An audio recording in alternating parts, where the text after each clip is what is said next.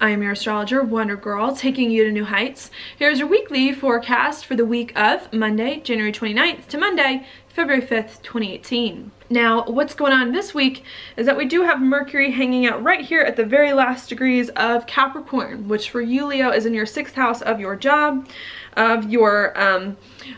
daily routines, and of your health. Okay, so I think there's a lot of thinking here about your job, about what you do on the day-to-day, and about your health in some way. Okay, with Mercury, the very last degrees of Capricorn, making a square over to Uranus at the very end of last week, and with Uranus being in your 9th house of something new, there could have been something unexpected that did come up at the very end of last week, some kind of unexpected news in regards to something new perhaps that it is that you're doing at your job, on the day-to-day, or with your health. Because this is Uranus, and because this is a square, it could have been very jarring, a little bit uncomfortable, this news that came up in regards to something new that you're doing on your job and on the day-to-day.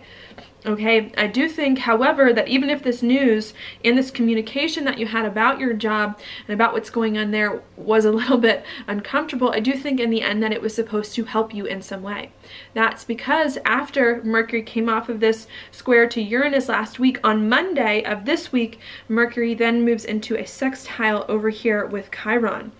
which is in your 8th house of your changes. Sorry, my pen over here. Getting a little funky with my writing.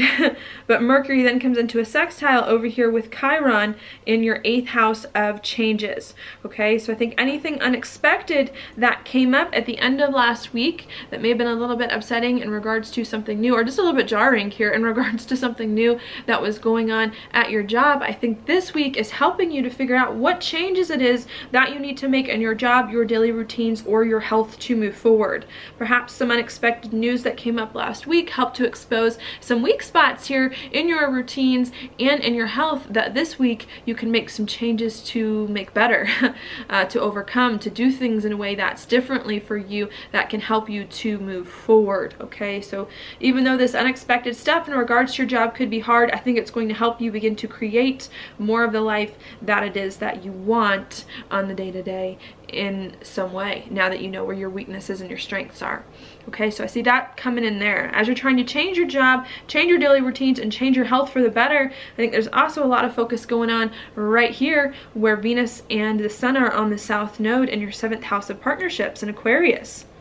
Okay, so as you're trying to change your job, change what you do on the day-to-day to make it better, to create more of the life and the job and the daily routines that it is that you want, I think there's a lot of thought for you and a lot of focus coming in here on relationships, on other people that you can work with in some way here on your job, on the day-to-day, to help you do something better at work than it is that you have before. Okay, and I think you're starting to think how you can work with other people in the right or in better ways so that you can move forward and reach some big goals and dreams of yours. Okay, and that's going to happen on Tuesday.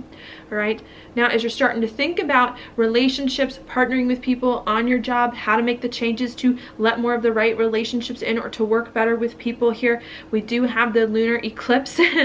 a full moon lunar eclipse coming up on Wednesday right here in Leo. Okay, and I think what that is telling you to do on Wednesday is, sure, to change your job, to change your daily routines for the better, and to begin to think about how you can work with other people here to create more of the life that it is that you want, but to, at the same time, and preferably before you start going all in with other people, to make sure that your own needs are taken care of, to make sure that you are fine, that you have everything that you want, that you know what is important to you, that you know what makes you happy and what you need. Okay, and I think that's a big message that's going to be coming in on Wednesday.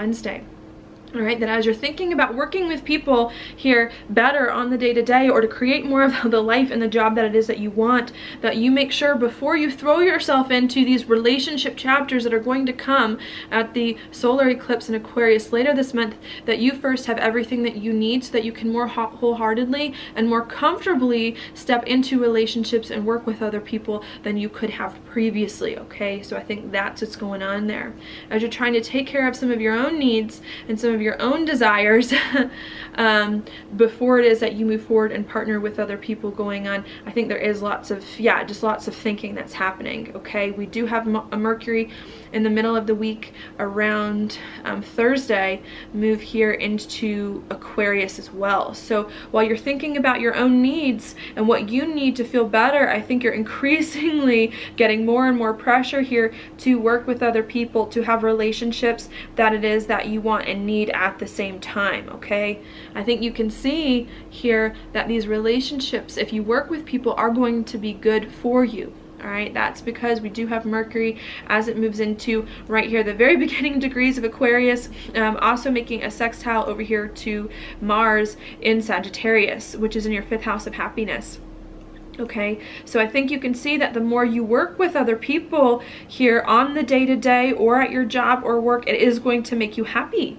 It's going to make you just enjoy life more, the more you can work with other people in some way, okay, or to do some things that it is that you really like. So I think it's a good thing for you to work with other people here. I think it can also help you to do something new that it is that you've been trying to do as well, but first needing to make sure that your own needs are being taken care of in the process and that you've got everything in your life under control before you can start really working with other people in some way, okay? So I think that's the big message of this week. Then after you're trying to figure those two things out,